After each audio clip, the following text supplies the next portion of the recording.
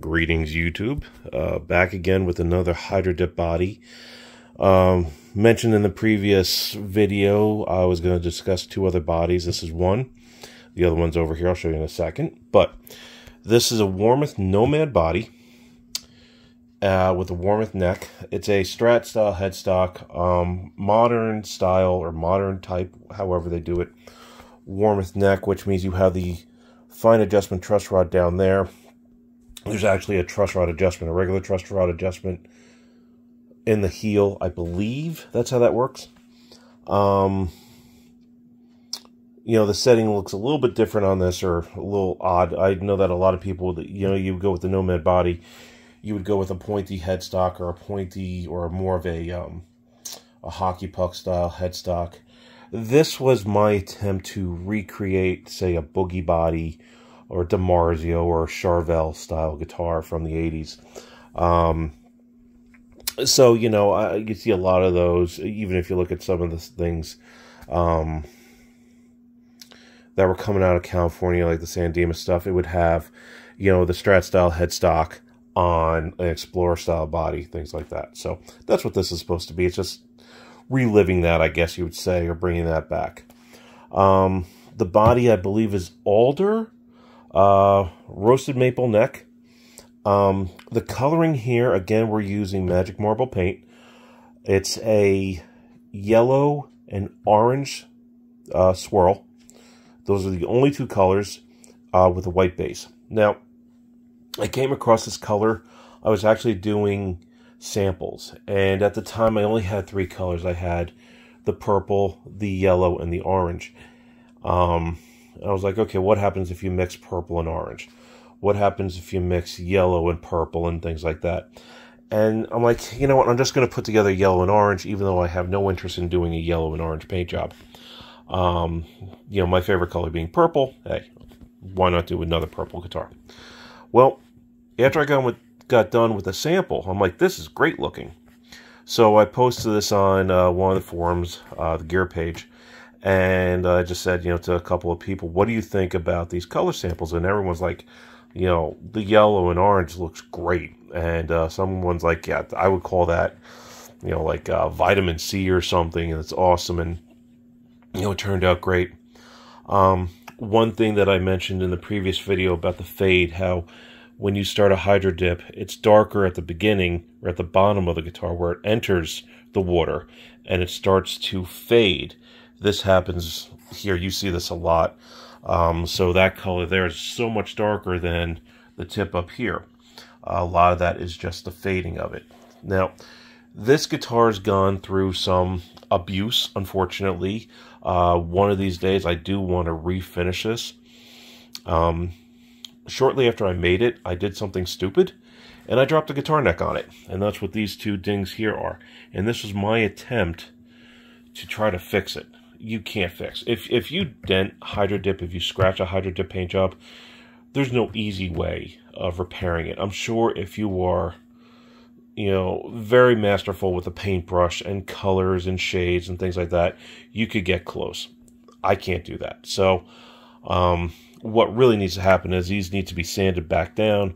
The whole entire guitar needs to be re-Hydro Dipped, but in the meantime, it's working just fine.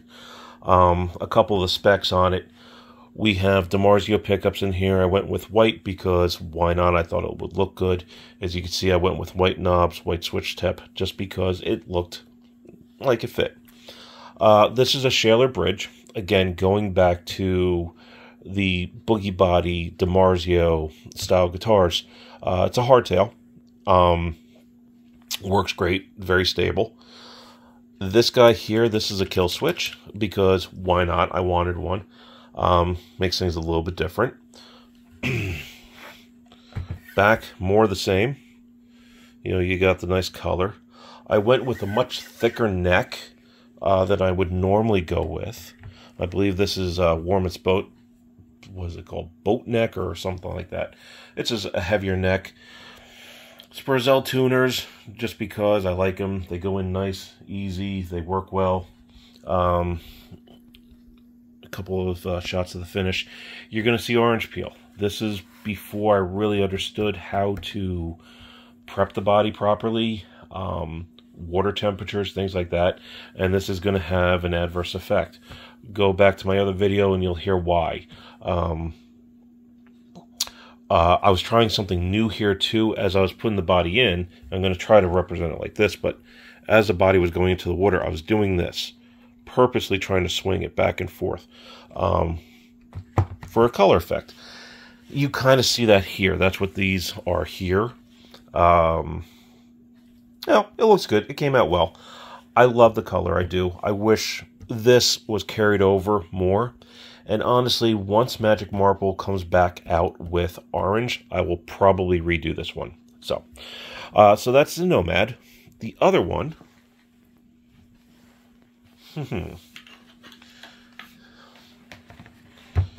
is our Flame. So, first things first. I'm not a huge Steve Vai fan. I appreciate him as a musician. I think he was great with David Lee Roth.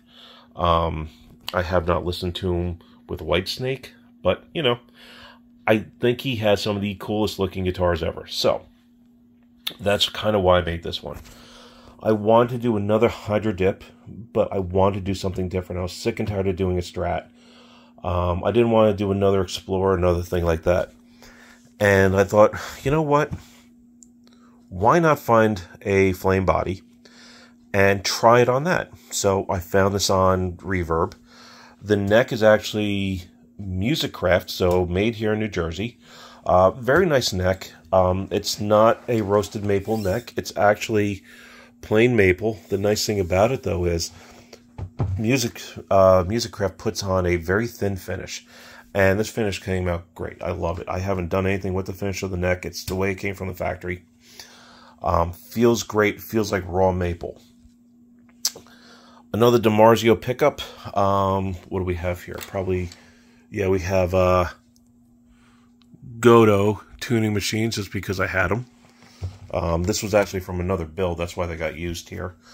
The bridge is actually a Shaler. It's their version of a Floyd Rose, Tonmeister or Meister something. I went with that simply because it had better ratings than a standard Floyd Rose. And then the upgraded Floyd Rose was not available, was out of stock. This one, the body itself did not turn out well, and I'm going to show you why. And this, I kind of mentioned this in the other video about why I redid the Strat. All this coloring here.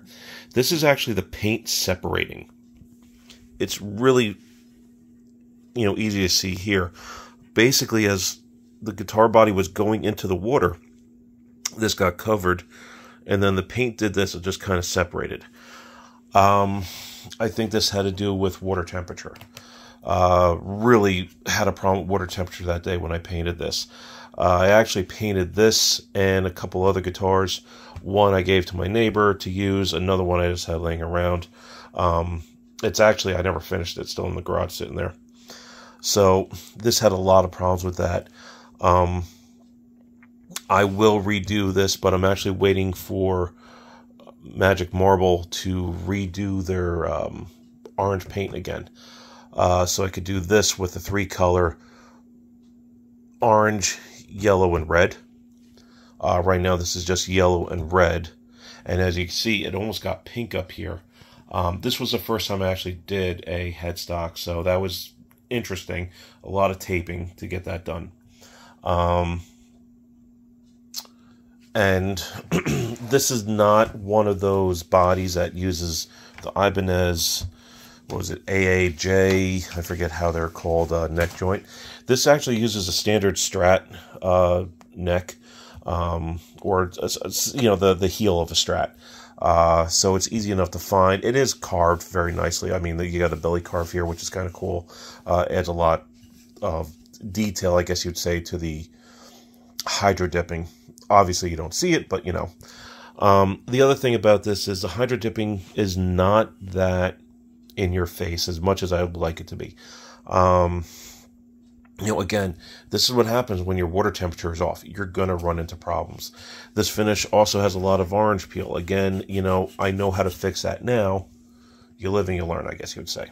So, anyway, point is, even with not the best results, this still came out good. I have people look at this and say, wow, that looks great. And it is. It's fun to play. It's really enjoyable. It's super light because this thing, you know, it's probably 3/4 of a size of a Strat body. You know, the Strat itself would be much bigger down here, so it's really cut down, and it's super light. Still resonant though. So yeah, it's fun, but I think, you know, once it gets a new finish, we're going to keep, you know, the yellow pickup, we're going to keep the yellow knob, things like that, and the black hardware. Once it gets another finish, so I think it's really going to stand out. So anyway, if you have any questions, let me know. Thank you.